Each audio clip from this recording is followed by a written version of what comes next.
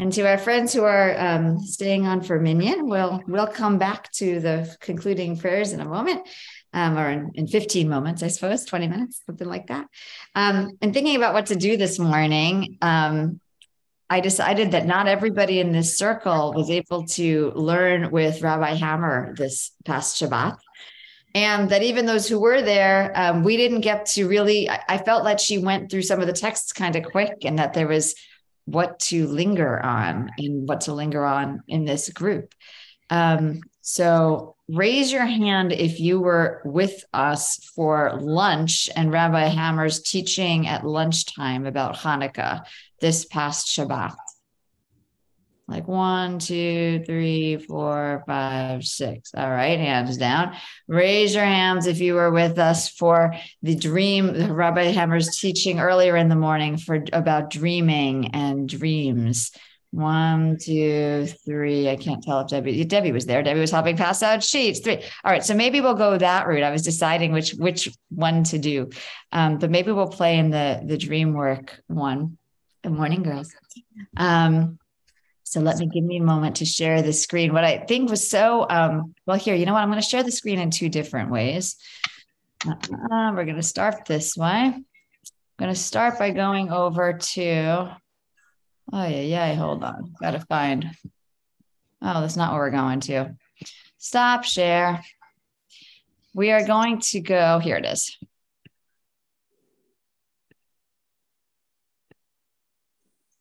Sorry, I'm having technical difficulties sharing the thing I want to share. What I want to share is her source sheet, but also her magazine that she's created. She's created a magazine that is about dreams and dream work, which we didn't look at together. And so I'm sorry for the technical difficulty. I don't know why it won't be called up. Let me try it one more time this way. Okay. This should work. And I'm sharing this because it's also available online. I can send the link around if you're interested. Come find me and I'll send you the link. It's online with Ayin Press, actually. And so Hanukkah Chalon, dedication of dreams, 5 dream meditations for Kislev, where we'll not, we won't meditate together, I promise. But it was interesting to see what she did, the way she is interested in weaving together the fact that we read these parshayot, which are so fully laden with dreams, coming from Yaakov's dream a week or 2 ago of the ladder stretching up into the heavens, and then all the way through to Joseph's dreams, and connecting it with Hanukkah. So here's something that those of us who were together didn't get to look at together, which is the idea that, sorry, I can't see it because of I'm waiting for the little thing at the top of my screen to go away. Go away, little top of the thing. It's here. All right, I can't read the top. I'll read this instead. Dreams speak to us in mysterious voices and tell us truths we did not expect. And dreams can send us on life-changing journeys. And she invites us to say a blessing before going to sleep, to set an intention, not only for good dreams, but to help us use our dreams to learn something about our lives. So here, this is what the Me'ah Shiloach has to say about Yaakov and his dream, which we didn't play with together this past week. When on his journey, he dreamt on his way, when Yaakov Avinu dreamed his dream on his way to his uncle Lavan, he investigated it and taught all the depth within it to the tribes. And they studied it and found many new and revelatory insights in it. For so many deep Torah insights are found in that one dream. And every year during the Hanukkah season, Jews read the story of the dream Jacob dreams and the dream of a ladder between earth and sky. According to one Hasidic thinker, this dream became the Torah of Jacob and his children. They studied it together to find more insights and more revelation. And so what she's inviting us to do is to start dream journaling. And I had to leave at the beginning of the session. So maybe she got into this a little bit with everybody. Did she get into dream journaling with us at the end of the session? Yes, no, I'm having trouble seeing everybody. No. All right. So she invites us to think about this as a time of dream journaling, and we'll connect it to Hanukkah and lighting candles in a moment. So now I'm going to go back into the source sheet, assuming that my all of my technical things. I don't know why the screen sharing is not working, and I really apologize for how choppy this is. It's very annoying to listen to me try and pull stuff up. Let me try one more time. All right, let's see. There we go. All right. Joseph and the practice of Jewish dream work. So for our friends who are here, this is what the handout we Shabbat morning. For our friends who are not here, this is the handout we used on Shabbat morning. And it begins with the parsha that we were studying. But where I want to start, where I thought was really interesting, was the Talmud. Right? That there were 24 dream interpreters in Jerusalem. Once I dreamed a dream and went to all of them, and each gave me a different interpretation, and each one came. Rabbi Barachia said, this is a different part of the Talmud, even though a part of a dream is filled, all of it is not fulfilled.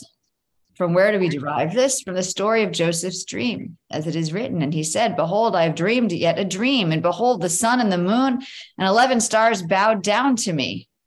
And at that time, his mother was no longer alive. So what this is showing is that there's clearly in the rabbinic period a respect and an interest for dreams, right? There are dream interpreters, and the rabbis themselves are going to hear their dreams interpreted, and they understand that different people are going to interpret them in different ways. So you can go to all 24 and get a different read on what it means, but they're going to all 24. Like it mattered to them to go to all 24 and to bother to take their dreams seriously.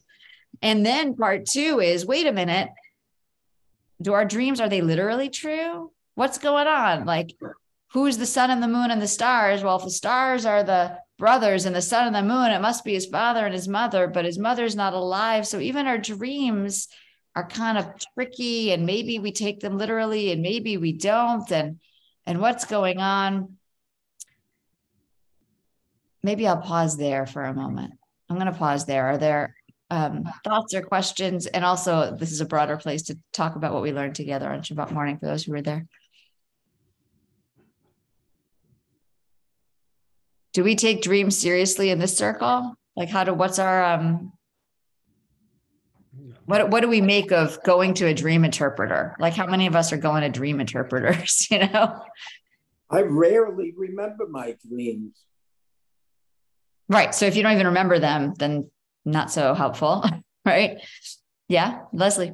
So my grandmother kept a book by the side of her bed. She was Hungarian and very kind of, I don't know, I wouldn't say gypsy-like, but she had a strong belief that your dreams had meanings, and she would wake up and read through these things. And I think for me, maybe dreams are wish fulfillment, because some of my most vivid dreams are of her since she has passed away. Like if she comes, if I see her in a dream, like I wake up and go, okay, so she is trying to tell me something. But by and large, I think it's interesting. The thing about dreams is having a religious context. I've never felt that. Well, and Rabbi Hammer reminded us of the scene in Fiddler on the Roof, right? Where, like the big dream scene, and so that's reminding me of your grandmother, right? There's clearly something in at least Ashkenaz, kind of superstition, folk religion, but here's where they're getting it from, right? Like, it's not like the culture around it was like their version of New Age religion. Like, it's actually deeply embedded all the way going back to the rabbinic period, and actually all the way going back to the Torah, right? Because our forefathers are having dreams, and this whole story hinges on Joseph and the interpretation of his dreams, the way he's interpreting his dreams and his brothers are interpreting the dreams, but also then when he's in prison, right? The cupbearer and the baker and the cupbearer and their dreams, and his ability to interpret their dreams, and then his ability to interpret Pharaoh's dreams. So the whole story actually hinges on the ability to make sense of a dream. Anyone else want to jump in? If you have so many different dream interpreters, you don't know which one are you supposed to believe. So what you do is you believe the one that you choose. So it's really your interpretation of what you want rather than what may be or not be. Does anyone who was there remember? Well, okay. Does anyone? I see Erica, you're up next. Does anyone there remember what we learned from Shabbat morning about who should interpret the dream? All right, I'll put it back up, Erica, while I'm finding it. You. Well, it's so interesting that you talk about like you should interpret your dream. Is that when I think we have different kinds of dreams.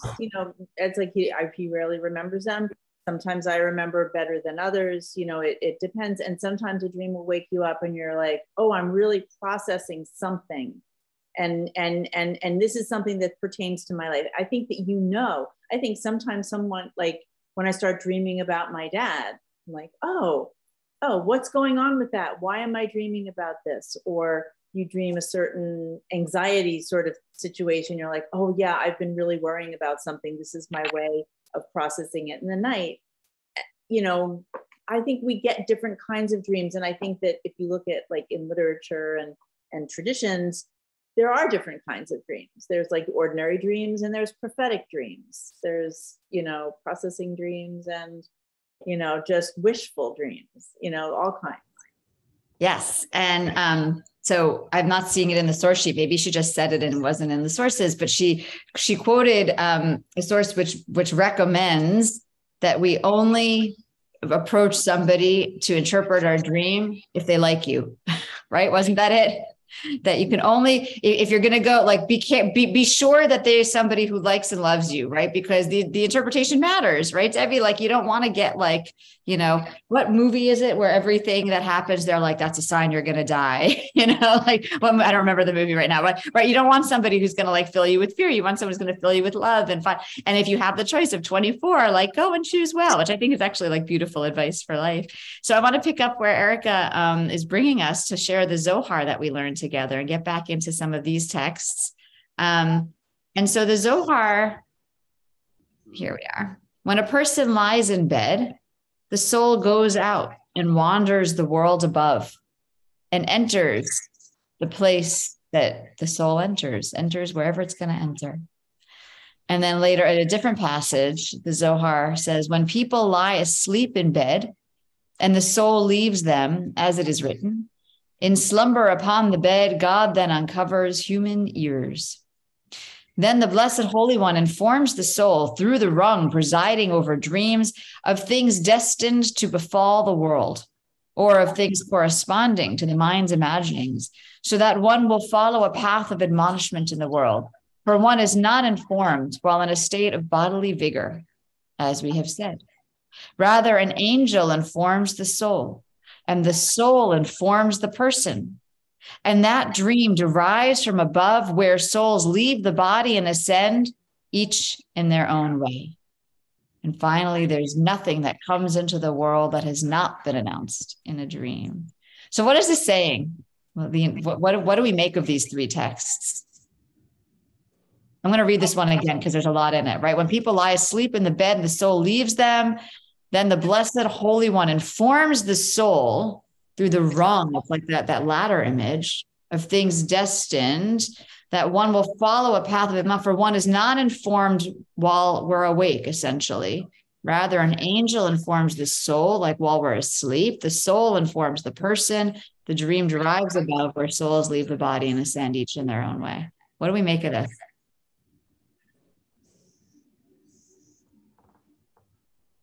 Yeah, Jerry, go ahead. You're on mute, though. Can I go next, please? That last sentence is very, very powerful. The things that are going to happen to you come to you in dreams.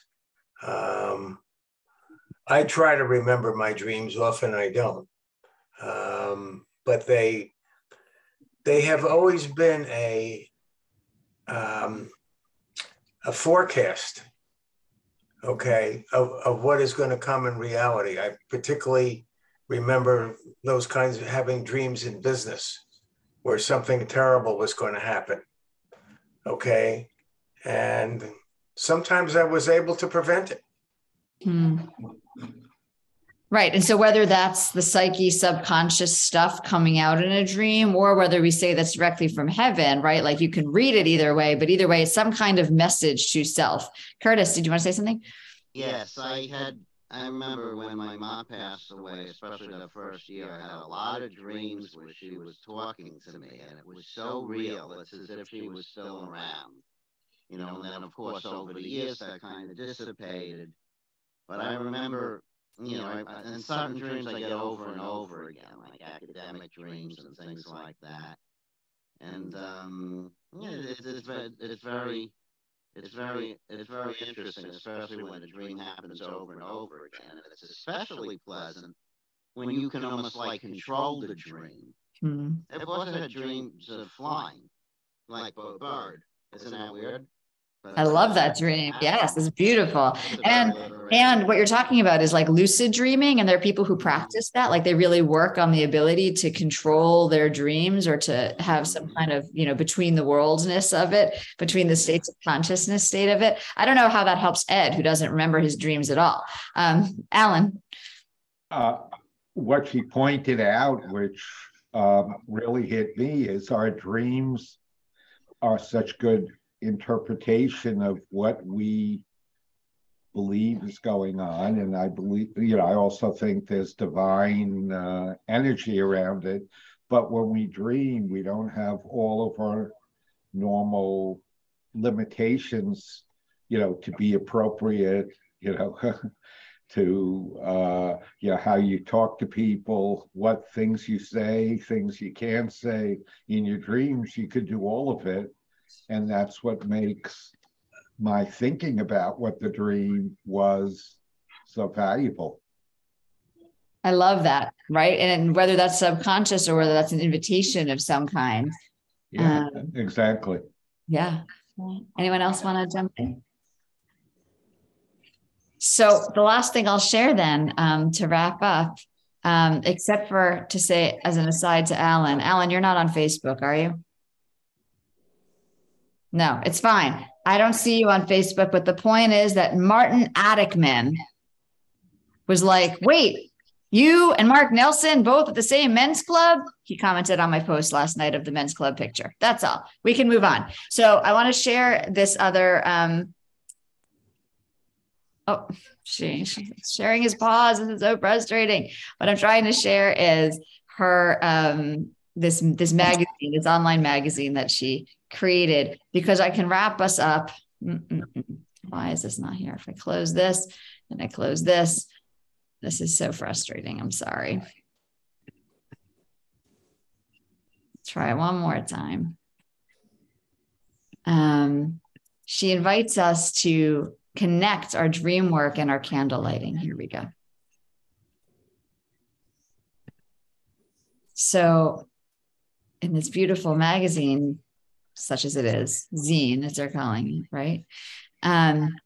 She invites us to dream journal during Hanukkah and during these weeks of the Parshayot, where we're reading about so many dreams. We have, we're in Miketz this week, so we have like 2 more weeks of Joseph in the dreams, right? So she invites you to keep that journal, like Leslie's grandmother, right? To keep a journal by our bed. And the trick is that the minute you wake up in the middle of the night or first thing in the morning, before you do anything, it's actually freshest still. And Ed, the other thing she says is, if you don't remember your dream, just wake up, write down what you wake up thinking about. Right. And because that's probably a taste of what was going on in your psyche, or, whatever was happening in your inner world while you're asleep in your subconscious. That's interesting. Maybe, yeah, that's possible. Right. Like it's led you, something's going on there, but you don't know what. So just write down whatever your feelings, your thoughts first thing in the morning. And then she invites us to do a Minorat Chalam. Ooh, girls.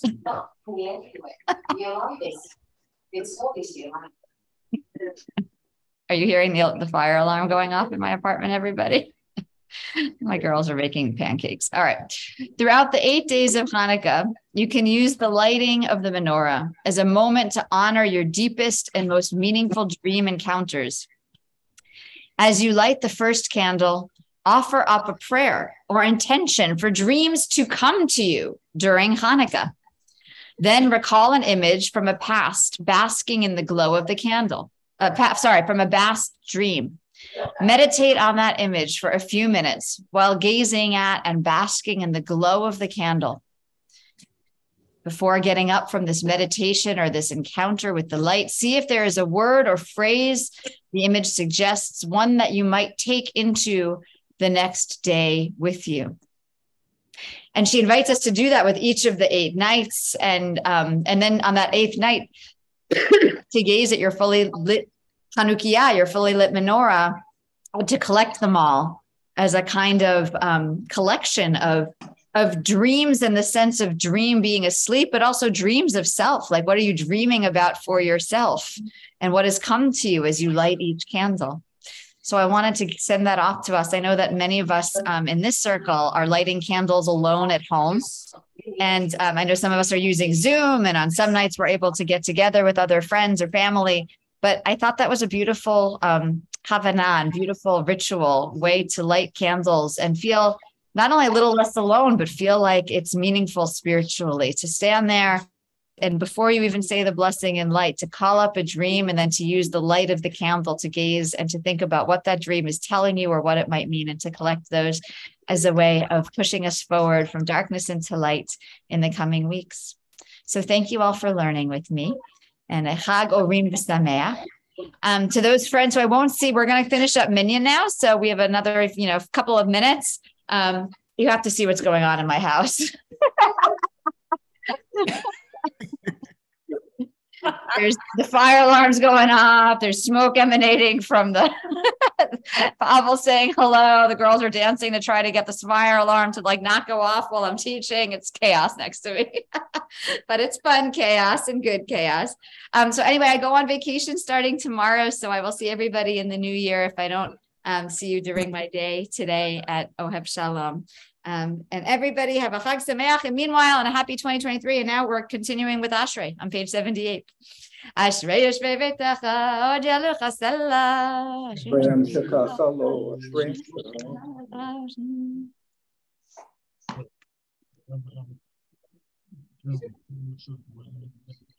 Tehillat Adonai Yadaber Pi, Vivarecho Basar, Shem Kodsho Le'olam Va'ed, V'anachnu Nevarech Ya. Hallelujah. Uval Tzion Goel Shavei Peshem Yaakov Ne'om Adonai.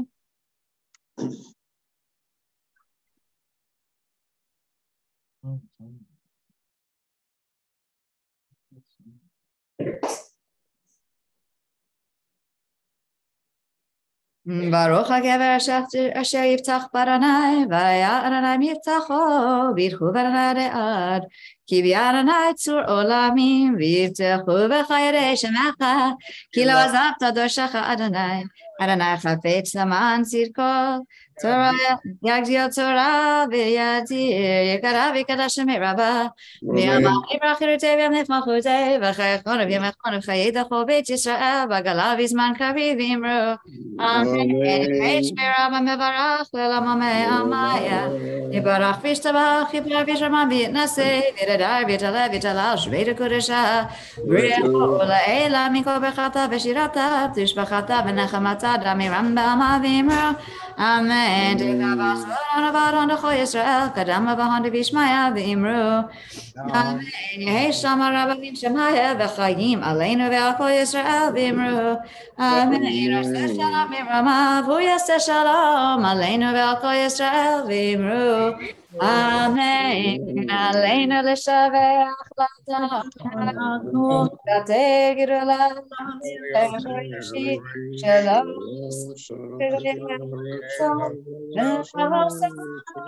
Mishpachot Adama Shalom Chavkeinu Kaham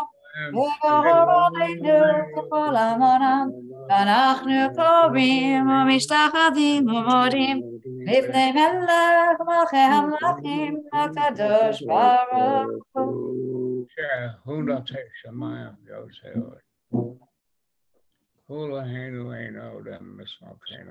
וכתוב בתורתך, אדוני ימלך לעם ועד ונעלה, והיה אדוני למלך על הארץ, וימלוך ויהיה אחד, ושמו אחד.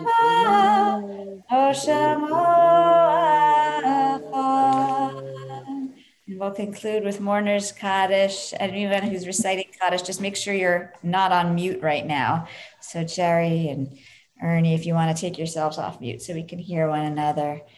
And we'll conclude remembering our loved ones. Jerry, you're getting there? Yitgadal v'yitkadash shemei Rabbah. Amen. Alma Dibra Kirute V'Amlech Malchute V'Chayachon V'Yomachon V'Chaye Dechol Beit Yisrael Ba'agala V'Zman Kariv V'Imru May Rabba Mevarach V'Lam Alomei Almaya V'Parach V'Shtabach V'Pa'ar V'Tramam V'Itnaseh V'Hadar V'Taleh V'Talal Shmei D'Kudesha V'Rich La'ela Min Kol Berchata V'Shirata Tushbachata V'Nachamata Ta'amiran Ba'ama V'Imru Amen Yehi Shalom Rabba Min Shemaya V'Chayim Aleinu V'Al Kol Yisrael V'Imru Amen Oseh Shalom B'Imrumav Hu Ya'aseh Shalom Aleinu V'Al Kol Yisrael V'Imru Amen. Have a beautiful, blessed Hanukkah day filled with light and love, everybody. Enjoy your family and your holiday. Enjoy your son's visit. Enjoy your Hope the family. pancakes taste good at least. Can't wait to see what that pan looks like. Bye, everybody.